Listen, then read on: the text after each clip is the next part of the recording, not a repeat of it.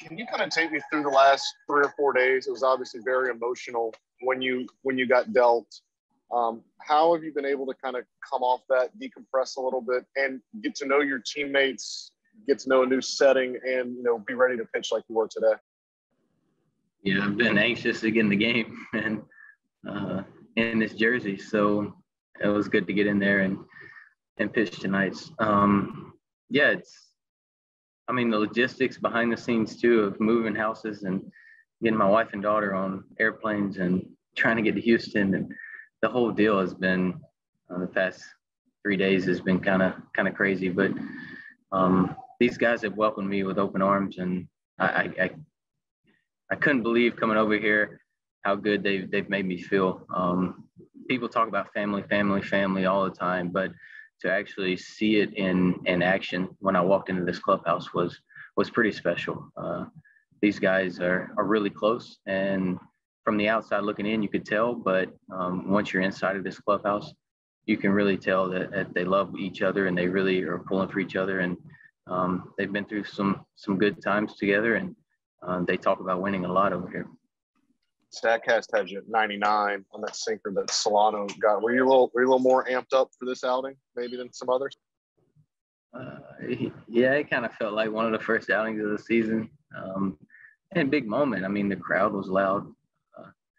There was the go-ahead run was at the plate. So just to throw a good sinker and well-executed couple pitches there to get out of that inning, and then to roll into the next inning and create a little swing and miss.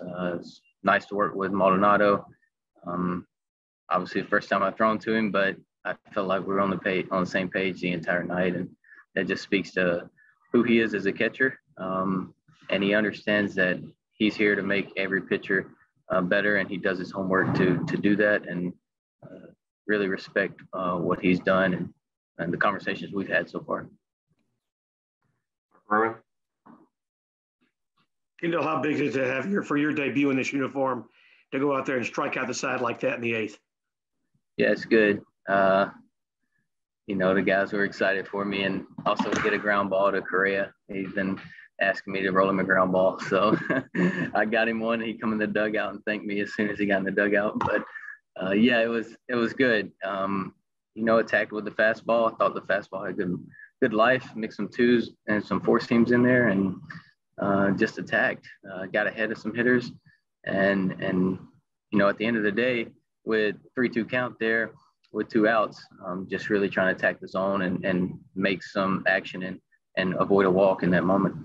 What's it like watching Altuve on this side of the dugout? Yeah, it's fun. Special night for him, big night. Offense is still doing their thing.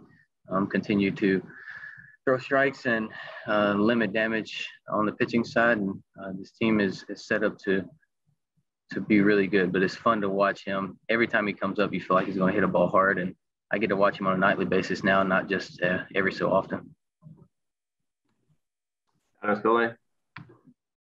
Kendall, kind of off of what Chandler asked you, did you need a couple of days to kind of just get settled in? And could you have been as effective had you pitched on, say, Wednesday?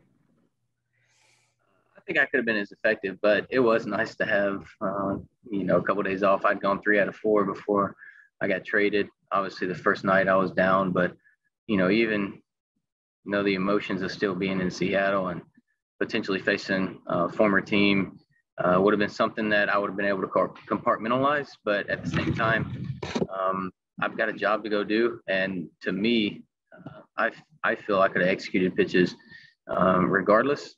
But having the off day yesterday to sit on, like, haven't had my debut in Houston yet, and kind of anxious to get out there. So I was glad tonight presented itself with that opportunity.